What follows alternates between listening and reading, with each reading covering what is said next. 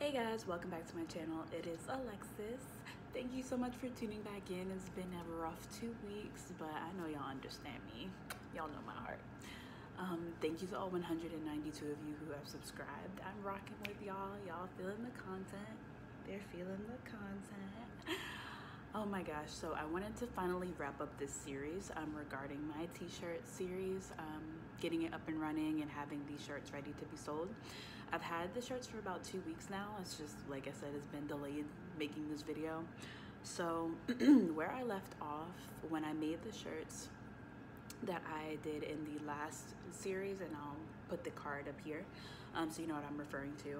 I got my shirts from two vendors, TeePublic and Printful, and I was expressing my reviews of them and what I disliked and liked about the shirts. But overall, I decided that they just weren't best for me and my needs and what I wanted my business, what I wanted my product to look like. And so I ended up recalling that somebody told me Alibaba is a really good place to find vendors for not wholesaling, but bulk orders. So I hopped on Alibaba and I actually was pleasantly surprised with what I found. So same thing to Fiverr. I kind of just put in what I needed.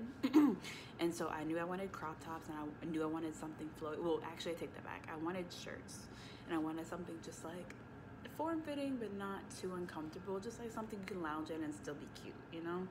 So when I typed in like women's shirts, like young women's shirts, like, I don't know, trying to be trendy. I don't remember exactly what I put in, but it gave me results back of more so what I was looking for. And so you can actually just see each vendor what their products are looking like, kind of just scroll through, and if you want more information you can click on what the product picture is.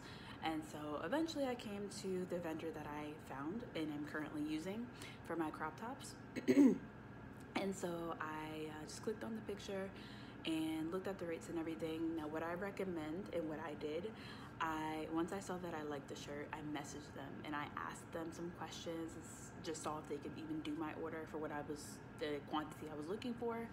They said that they could. Perfect. So then we move on and I give them my order of how many I'm wanting. I show them the graphic that I'm wanting, and all of that good stuff. So they said that they could do it and it would take about a month to fulfill and get to, well, to ship to me. So I said okay. So I sent them the money after a lot of back and forth, and I mean like a lot of back and forth. I wanted to make sure they knew exactly what I was looking for, and I wanted to make sure that the quality was good. So I had them show me videos of the product. They were like stretching it. They were showing me like blank shirts of the shirt before I put anything on it, and they were showing me pictures of other customers' shirts to prove like it's not see-through, it's stretchy, the graphics don't break and tear like how I didn't like on the other shirts. They're just pretty good quality. So I said, okay, cool. So the thing that I learned as well, when you're working on Alibaba, it's obviously nice to get a sample. However, a lot of these sellers are based in China. It's difficult for them to make one product of something and ship it to you for what they would be selling it at bulk price. So if they're selling you shirts for $4 a shirt, they're not gonna be able to sell you $4 a shirt of one shirt. You have to have a certain minimum to get that price. So with samples, they can be pretty expensive. For my crop top, they were gonna send me a sample for $16, and I still would have had to wait 1 month to get it. So what I decided, or I'm sorry, no, they quoted me $35 for one sample, and it would have taken a month. And so I was like, well, if I decide to have them do the sample and it gets to me and I like it, then I have to place another order and wait another month. So it just further delays me getting my shirt out. So what I did was asked them if they could create a sample, and then once they have it ready, I asked if they could have somebody wear it and like stretch it, do all the same kind of tests that I was doing before with my sample.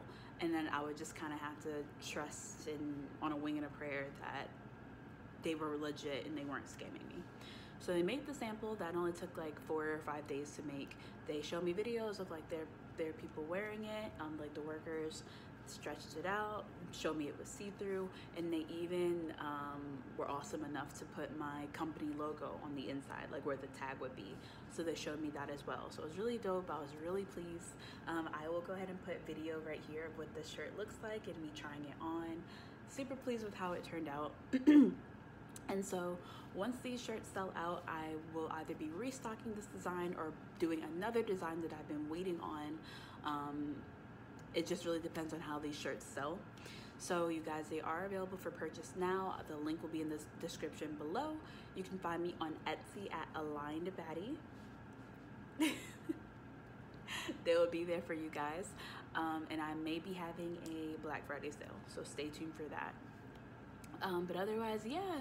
So all in all, I decided not to go with the bigger name companies. Obviously, there are cons to that. Mainly, I can do bulk orders of like hundreds, but I would have to store them in my home.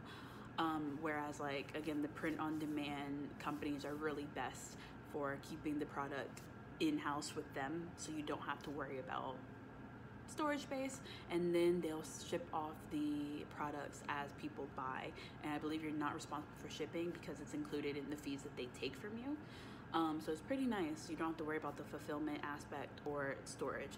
So obviously those are pretty big pluses, but you can't beat the price, honestly. And I will say, I just overall love the quality better, and that was the most important thing to me at the end of the day, is quality and what it, you know, what it looked like, that I actually enjoyed wearing it, which I do. I wear it quite often.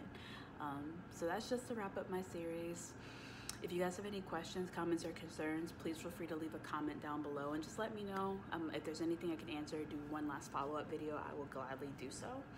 Otherwise, I'll probably make another follow-up video with my other shirts whenever I do the next graphic, whenever that may be. Just to let you guys know where I'm at, if anything's changed, if I can give you any more helpful tips and advice, or any information that you should know. And so my final word of advice on this series, once you have your shirt, you have your vendor, you have your product, you're good to go. Make sure you're marketing the heck out of it. Place it on all of your social medias. Tell your friends, tell your family all about it. And if they're not interested in it, ask them to spread the word, because at the end of the day, your target audience isn't your friends and family. Your friends and family purchasing from you is only going to get you so far. You need people who you actually believe are going to support your shirt because they actually want to wear it. You need those people, not your friends and family. It just is what it is. But outside of marketing to them and on your socials, reach out to micro influencers, ask them who are aligned with what you're selling. My t-shirts are spiritual content based, so I reach out to creators who I feel are on the same wavelength as myself and ask them, you know, hey, do you like the shirt, first of all? Because I don't want to ask somebody who doesn't like my shirt to represent it. I feel like that's just counterproductive. I'm gonna ask them if they like it, and if they do, ask them if they can wear it for me. I actually have a friend who is doing that for me now. She complimented my shirt before I even asked her to post it for me on her social. She's kind of Insta famous and TikTok famous, so she's doing that for me. So it's just partnering. Even if I didn't know her, and if we weren't friends, I would have still asked her, just because nothing beats that word of mouth and that social media marketing that influencers can do for you. I can only reach with so many people on my YouTube channel right now, just because I'm still, you know, growing, but she already has that following that can help me propel to the next level. So I definitely recommend that. I even reached out to some YouTubers who are willing to wear my shirts, so stay tuned for those videos.